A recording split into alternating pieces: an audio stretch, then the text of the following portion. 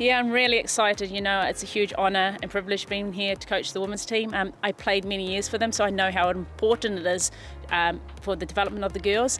But super excited, and I can't wait to get started. You know, it was a really important part of my playing career. I really enjoyed playing for Leinster, and I learnt so much from all the different coaches, and so it just forged my career for international rugby. We're so lucky having 3 teams out of the 4.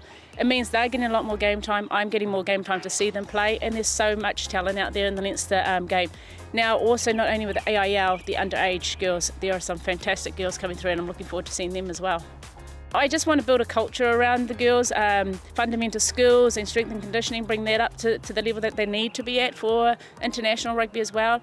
I really want to grow the passion back into Leinster rugby. I loved Leinster rugby when I played, and I want to just bring that back into it again.